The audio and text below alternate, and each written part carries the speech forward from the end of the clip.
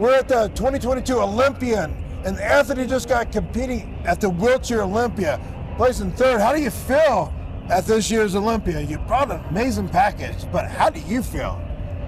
Actually, to be honest, yeah, let's be honest here, because you were an amazing condition. You brought the size condition. to be honest, is I bring the package, but I think the judges, they still have the problem to judge, because always we talk about separation, the mass, and we should have the mass and the separation. I see some of the guys, they get the mass, but they don't have the separation. Harold Kelly was very, very good.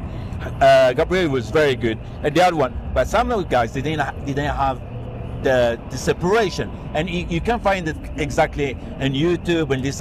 They talk exactly how the bodybuilding, how it's supposed to be. You have the tree, and then you have all the shoulders. How's the separation between the shoulders and the back, and the diamond, the trapezius, the biceps from the back. Suppose like slices on 3 or 4, and you have to have the charisma. This, you agree? Yeah. So yeah. So when you have the package, we call it giant killer, or? Yes. I am a giant killer? Yes. Do you think so? Yes. Yeah. Antoni's physique is like an anatomy chart. It's one of the most, not just wheelchair bodybuilding, but the condition that he brings, he can beat most of the pro bodybuilders. He can hang in the hang.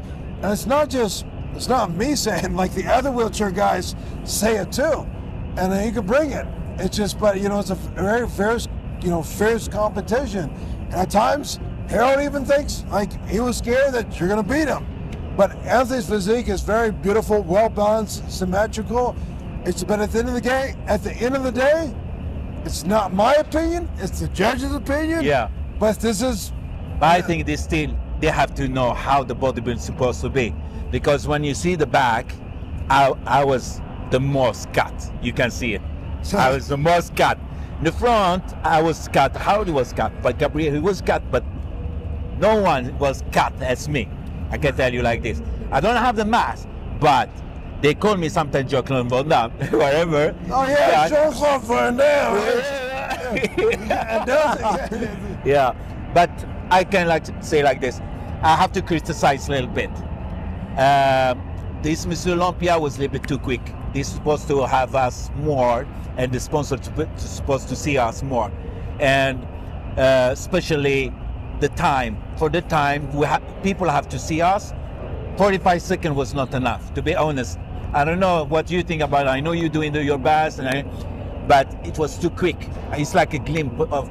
It's like I wanted more. I want to have more action, and I've been competing for 10 years or more now, and this one was the shortest bodybuilding I have never saw. And they're supposed to stretch it, because this one we have been training for a whole year, not for 45 seconds. And I can see most of the guys that were surprised about it.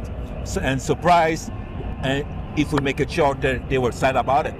So as we bodybuilder or wheelchair class, we're supposed to have more time, exactly as the other category, like the bikini or men's physique. They have their time, but we were so quick.